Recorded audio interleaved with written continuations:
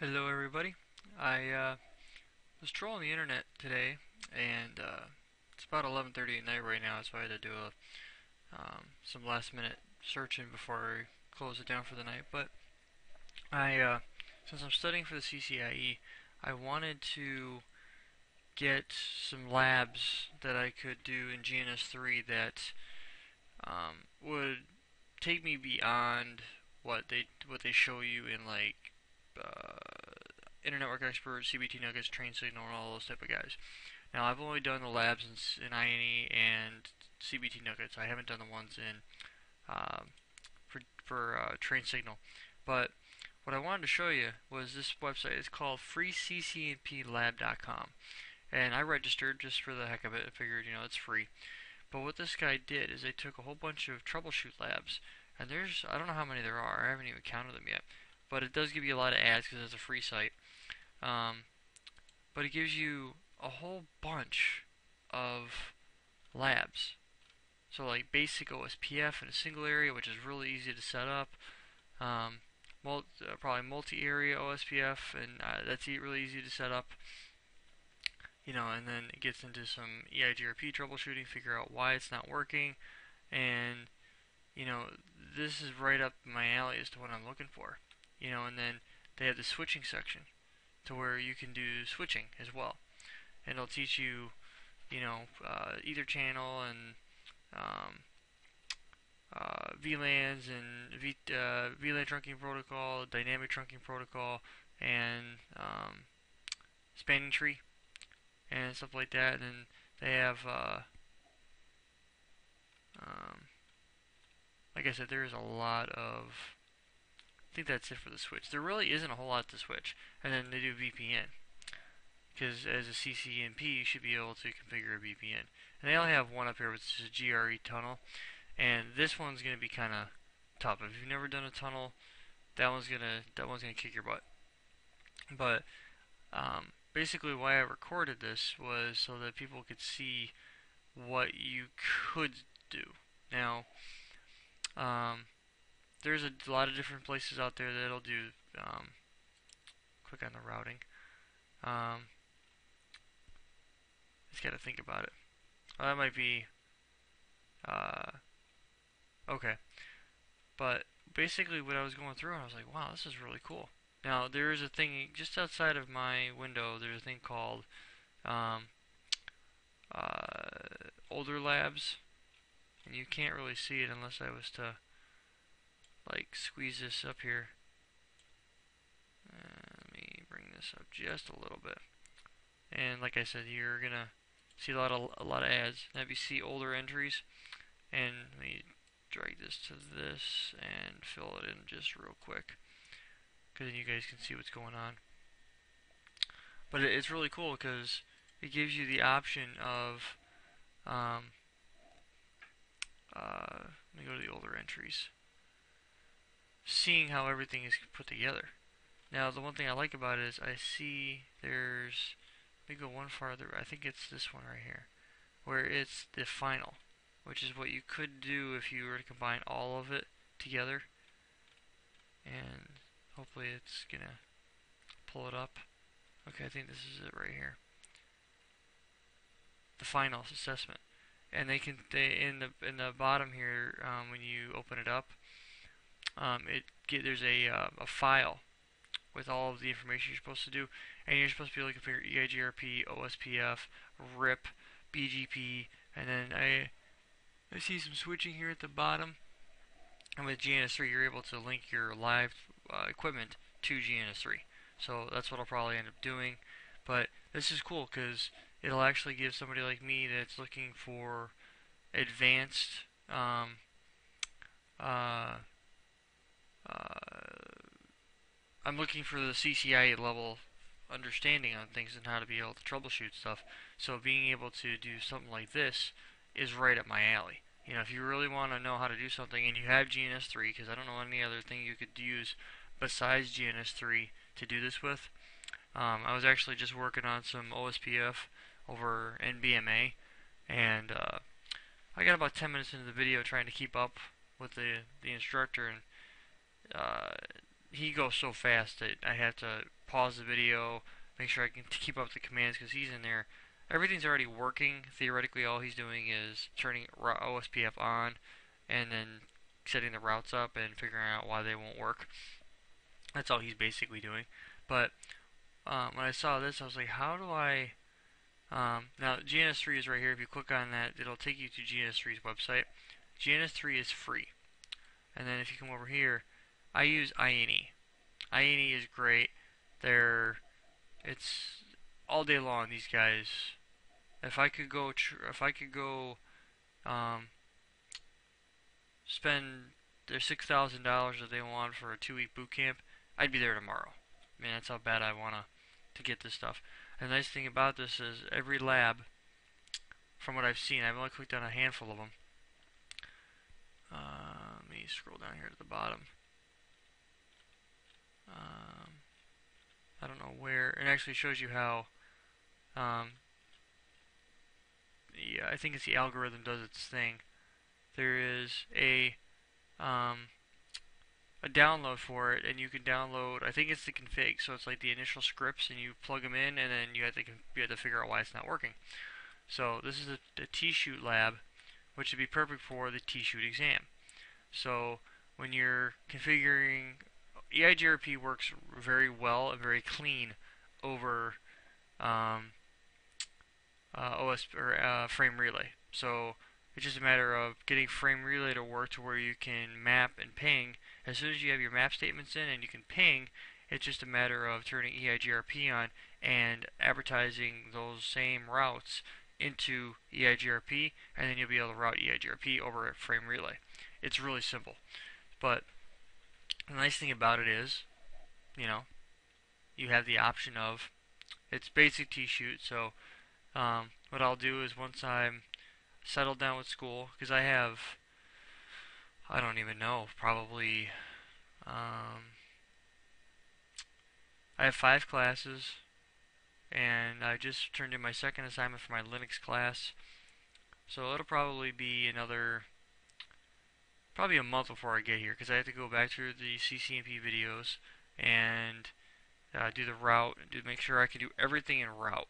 As long as you can do everything in route, and then you go back through and you have to configure stuff, the config is there. So I'm just basically going back for a refresher course, and then I'll do the switch because I have the 4 switches here at home. I'll go through the switching section and I'll do that, live here at home because I have it already set up. It's just a matter of going through and making sure I can configure everything, and I pretty much can. There's only a few things that I don't know how to do. I can't do private VLANs because it doesn't support it.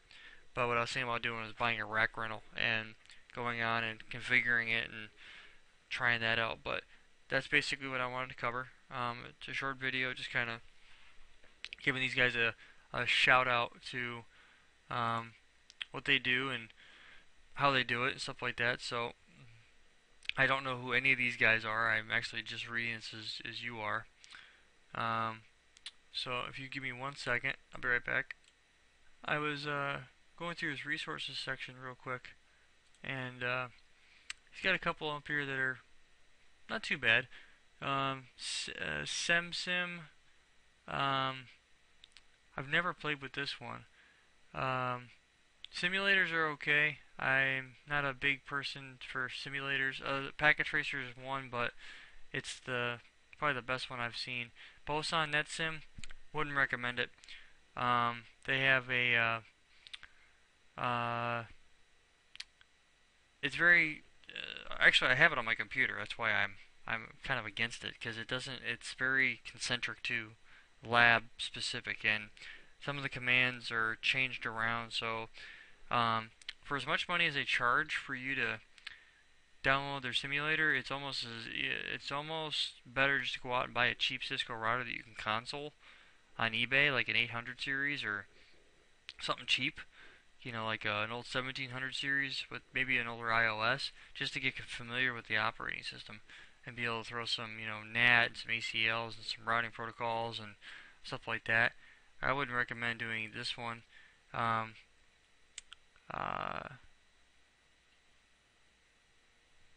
I'm never dealt with this guy. Actually, I have dealt with this guy, and I didn't like it. This guy I think you had to pay for. Um, let's see, tech exams. I've been to this one. This isn't too bad. Now, but see, I've been to these sites right here. I've been to MCMCSE. Um, I'll have to check these guys out, but these are just something for you guys to check out. And if you see where it says free CCNP questions, you might have to sign up. Um, just as a heads up, there might be some registration involved. Um, but one thing I want to point out for the CCNA people out there, do not look at this. Or, I'm sorry, absolutely look at this. 640-801, they retired that exam a long time ago. The current CCNA exam is 640-802. So if you are trying to study for it, I mean, some of it's going to be, it's going to tie in because probably IGRP is probably going to be in there. And older technologies that aren't even used anymore, like IPX, XPX, and some Novell stuff. But make sure you're paying attention to the exam numbers they're throwing out there. So some of this stuff is old. Just be careful what you're doing. I mean, it says CCNA study guide, but you really need to review the material. 640, 607. God, that thing's like 12 years old. The reason I know that is because the guy I work with, he's got a 640, 607 book at work, and I think the publication date is like 2000 or 2001. It's some ridiculously old book.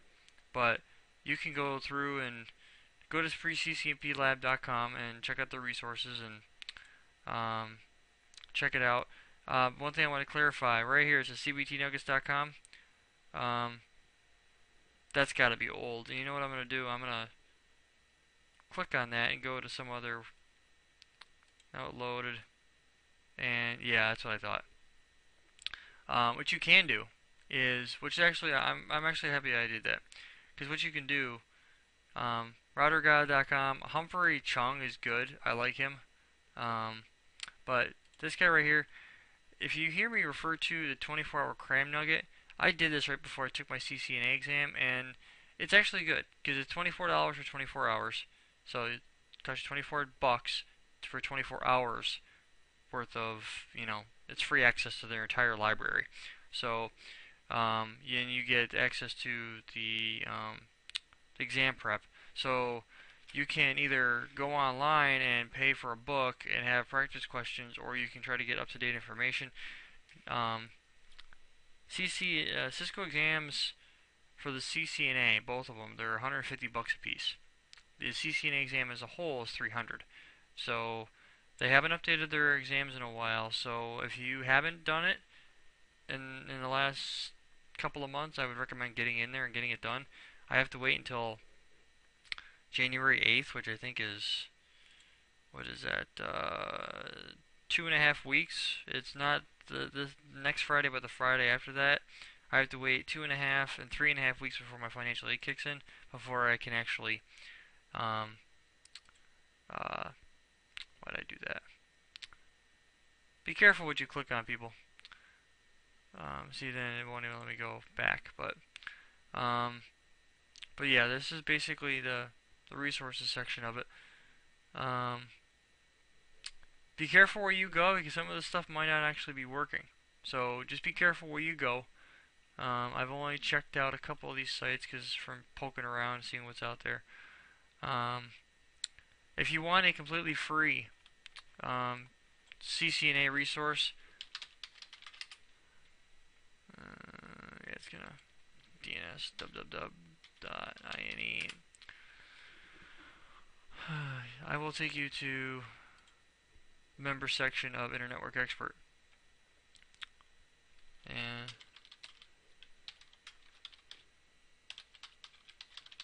there is a reason why it doesn't save the information.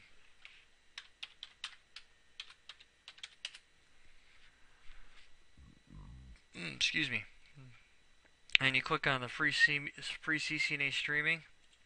Click on that, and then it takes you to their CCNA course. Now, I've been registered here for a while now, probably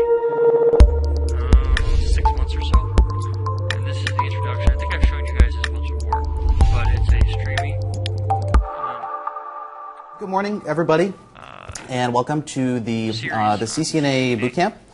My name is Brian McGann, and I'm going to be the instructor for this class. A little bit about myself. I'm from Chicago, and I've been in networking for about 15 years now. And I originally started in Microsoft networking, doing like just desktop support and PC support, and then I got into like Windows Server type stuff. Went through the MCSE in NT4, which is quite a while now, probably 15 years. And then eventually that led me into CCNA and CCNP. So it definitely was a good basis for the Cisco stuff that I've been into since then. We'll talk about that today. What are the expectations of the level of technologies that we're going to be going through with CCNA, and some of the prerequisites and just recommendations on different resources you can use and stuff like that. But at least for me personally, I thought MCSE was a great prereq for this, because it went over just a lot of general networking theory, and especially like from the application level, what are we really trying to do in the first place with the network. From there, I got CCIE in routing and switching, service provider, and security. And for any questions that you guys have, my address is there. It's bmcgann@ine.com. I'll put this up on the whiteboard later as well. So any questions you have offline during the week or after class, you guys feel free to contact me. I'm more than happy to help you guys out with anything. That is absolutely true. The only one thing I do want to mention is that the actual CCNA exam, or essentially any of the Cisco exams, there's basically an agreement that you sign that just says don't tell people what the actual questions are. So we're not going to talk about what are the actual questions on the exam, but we'll talk about all the technologies that are within the scope. So pretty much anything is fair game. Feel free to ask me anything you want, whether I'm doing the lectures or whether we're working on lab time. I'm more than happy to answer questions. That's what I'm here for. Now, along with that, class participation. Okay, I'm going to pause the video there for him, but he is absolutely true. Course files. Oh, you can do the slides for everything. Interesting. Bookmarks. I've never actually poked around in here. Hey, what do you know? It gives every little thing he says. That's a little overkill for me. But anywho, that's for that one. But then you can download the slides and review them later. Like WANs. Actually, it's just it just downloaded them.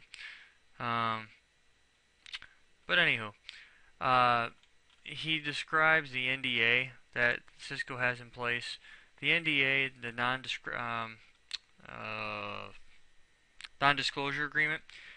When you go to take a Cisco exam, you go in and first thing you do before you even start the survey, or not the survey, the tutorial, is don't tell people what you saw on the exam. Now there are people that do that. They go in, they take the exam, they try to memorize all the questions and the answers that were given, and take it back and dump on. They come in and say, okay, question 1 was this about OSPF and how to configure it on this, and then these are the answers. And then they have like a CCIE come in and, answer them, or whatever the case may be. But the course, I have passed this exam right here, 640-822 ICND1, the CCENT, that gives you the CCENT certification. Passing the 640-816 and the 640-822 gives you the CCNA certification. Passing just this gives you nothing. Okay, passing this and this gives you this, the CCNA. Just so you guys are clear.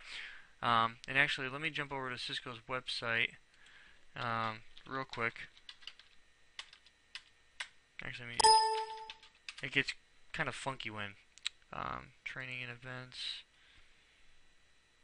Right, Cisco certifications. And can I get the? Actually, probably just be better if I went on CCNA. Oh, it's not giving me the the pyramid that I want. Home. Oh, let's go training and events, and let's go CCNA. Is that? There we go. Here's what I was looking for. Um, this is basically this is how I was shown how Cisco exams work. Actually, I'm gonna discard that. I have this certification right here. This is what I have. I'm studying for this one right here. Obviously, in the class that I'm in with you guys, that's what I'm studying for. My next goal will be the CCNP, and then after that, it is the CCIE. Now, as you can see, um, the entry level is easiest to get because then, it's the bottom of the pyramid. It's foundation level topics. What's a router? What's a switch? How does the network work? What are the steps that it goes through to get from point A to point B? That type of stuff. It's basic foundation stuff. If you are struggling with CCNA level material, you're not getting Cisco or whatever, I recommend the Network Plus from CompTIA. It's the equivalency. Where Network Plus, it's vendor neutral. They don't go into Juniper. They don't go to Cisco, D-Link, or any other vendors out there. They stick to just core concepts. What's a router? What's a switch? That type of stuff. There's no good free training for that I'm aware. Oh, you know what? Check out Professor Messer on YouTube. Just Google Professor Messer and check that out. That'll probably be something you guys will want to check out if you're struggling with stuff and you want to understand how stuff works. But I don't have the Network Plus certification, but I plan on taking it sometime in the future. But the entry level right here, this is what I have. I'm working on the associate level. Now, if you go to the web link section, you'll see that I'm working on the CCIE certification. That's where I want to be. Now, you see the architect above that? The architect, there's some prerequisites for that one, and I don't know what they are, but they're pretty steep, and it's some sort of panel exam where you get in front of it's like a panel interview where you go in and people ask you a bunch of questions on things. And the architect, it's not a configuration lab, to my understanding. You go in there and you have to build a network based around certain requirements and other things. I've never really had no one's ever really discussed the guidelines and the parameters of the architect level exam. I think there's 8 people certified as architects, as CCAR, but I've never. I think if you click up here, didn't want to do that. If you highlight this, it does. Yeah, the architect is right here. And then you get specialist stuff. But the associates where I'm trying to get to, and that's what the CCNA class everybody's in is going to do. And then professional is above that. There's one exam to get the entry, the CCNT, and then once you've got the CCNT, you pass the 640, 816. That gives you the associate. So passing 2 exams gets you this guy, and then you go into the CCNP route, switch, and T-shoot are the 3 exams you need to pass in order to get the professional level, or the CCNP, which is this guy. Once you pass those 3 exams, they give you the CCNP certification. Then you add on to your CCNP knowledge. You learn more about BGP, multicast, quality of service, and then MPLS, and some more in-depth stuff on some services. And then you can take the CCIE written exam, which is like 100 questions, I think, is the average, and you get 2 hours to do them in. So it's about a minute and a half per question or so. You go in, you take the exam, the written exam, and you you pass it, and then you qualify to take the lab exam. And once you've taken the written exam, you have 18 months to make your first attempt at the lab. Once you've taken the written, the written is good for 3 years, but you have 18 months to make your first attempt at the lab. The lab is $1,500. The written exam is $350. So you take the written exam, then you study your butt off for however long it takes you to get where you think you're ready for the 2-hour troubleshoot lab and the 6-hour configuration, and then you go in and you attempt the lab. The lab is 8 hours. It's a 1-day lab. You don't get to go to a Pearson VUE location like all the other ones. from the written down, you have to go to Cisco directly. You have to fly out to San Jose, California, or RTP, North Carolina, which I think is not too far from, where is that? Raleigh or somewhere out there. But you go out to either North Carolina or San Jose. Those are the only two locations I'm familiar with in the U.S. You fly out there. After you pay the $1,500 and you schedule the exam. Once you schedule the exam and you fly out there, not including expenses to fly or drive, hotel, food, and if you bring your wife and kids or your husband and the kids or whatever the case may be, um, you attempt the lab. Some people pass the first time, most people don't. The average right now, according to Cisco, is you average 2.7 attempts before you pass the lab. That's not every time, but the majority of them are. The lab is extremely difficult. Typically, it takes a person sometimes a year from the time that they pass their CCIE written, which might take you 2 years to get to that point. From the time where you walk into Cisco to the time you pass the CCIE written, and then another year on top of that to study for the lab. So it could take you 3, 4, 5 years. Theoretically, what they say is no network professional should attempt the CCIE lab with less than 10 years of networking experience. Because then what that does, when you pass the CCIE lab, that basically validates you as a networking expert. You know everything about networking at the expert level in that track. Now, let me show you something real quick. There are 1, 2, 3, 4, 5, 6, 7, 8 different CCIE exams. Just like there are 8 CCNA exams. Just like there are 8 CCNP exams or certifications. I know security is one exam. Or I'm sorry, if you go to the CCNA, it's security is one exam, data centers 2, storage is 1, service provider for both is 2, voice is 1, wireless is 1. Because there's really not that much in wireless you have to worry about. But CCNA is the prerequisite. So I'll do a comparison chart real quick. Like I said, 1 to 3 years, you're going to want to know switches, routers, Cisco, iOS, LAN, WAN, wireless, and LAN. Number of exams, 1. Theoretically, it's 2 if you go the 2 exam route. But you are going to be a network engineer, systems engineer, network support specialist, or something to that effect. Switching routers, iOS, LAN, WAN, wireless, EIGRP, OSPF, BGP, IPv6, Layer 2, Layer 3, Advanced IP addressing. When they say Layer 2 and Layer 3, they're referring to switching. Advanced IP addressing and routing configuration and secure routing solutions. You have to have the CCNA in order to take the CCNP certification. Now, the CCIE. 7 years plus, senior network engineer. You need to know a whole lot about a lot. Routers, switches, LANs, wireless, WANs, EIGRP, OSPF, BGP, MPLS, Banyan Tree QoS, multicast. These are services. Security.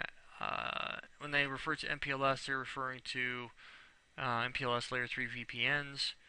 And then they go into, the specialist exams like field specialist, and you can go into these. I've never seen these before, so that's a new one on me. Field specialist. Oh, I see what that one's for. This is more of your, well, I don't know. I've never seen that before. I'm not sure what that. I mean, I know what they're asking for. They want you to be good with BGP, MPLS, QoS, high availability. Maybe ACE load balancers with high availability. This is more of your consultant would be in this field. They say network consultant here, but theoretically you want to be a CCIE to be a consultant, and realistically. Solution specialist. Identify customer requirements to create a network solution. Oh, see, I didn't even see that. Um, these are all Cisco. Hmm. See, this is more of a DA, DP, DE certification. Um, where you go in and you see what they need and you can help set it up. But that's basically that covers it, you know. And just to give you a clue as to what you need to get where you need to be. I mean, you're gonna be pretty good at switching, or you're gonna be pretty good at Cisco when you take the CCNA and pass it. But um, you're still gonna be far from this. Now I'd say I'm a solid CCNP. There are some things I don't know how to do yet, like policy routing that I'm not real strong with. Um, Foundationally, with understanding, I'm a solid CCNP. I can explain a lot of topics, and I'm going back through this level stuff right now. I'm almost done with all the labs. Matter of fact, I think I have like 2 or 3 more to go, and I'm done with the entire semester with labs already. But as a kicker, you do not have to have a CCNA or CCNP to take the CCIE. There is no prerequisite. Why? Well, um, let me show you. Prerequisites. There are no formal prerequisites for the CCIE. Why is that? Because the CCIE was Cisco's original certification before they came out with the NP, the NA, or any of the other certifications they came out with. So, in order for you to um, take and pass the CCIE written and then qualify for the lab, you need to have at least the CCNP's solid level of understanding. Be able to get on the router, get on the iOS, and configure whatever you need to configure without having to think about it. You might have to go, what was that command again? Stuff like that, but you're not gonna be a CCNA walked into the CCIE lab. You're gonna get hosed. So the amount of information you need to know is, you know, CCIE lab exam within 18 months of passing the written. If you do not pass the lab within 3 years of passing the written, you must retake the written exam. So, like I said, when you pass the written exam, that's good for 3 years. So you can take that exam and throw it on your resume and be like, I've passed the CCIE written. That is something you can go on there and say. Because if you pass the written exam, that qualifies you as a CCNP. Doesn't give you the CCNP, but it validates your understanding to be, well, actually beyond the CCNP. But that is all I have to say about that. I just wanted to give you guys an overview on what I found and something you guys could look at for, you know, moving forward. CCNA labs, everything that you guys have done up to and including in the CCNA 3 and 4, if you've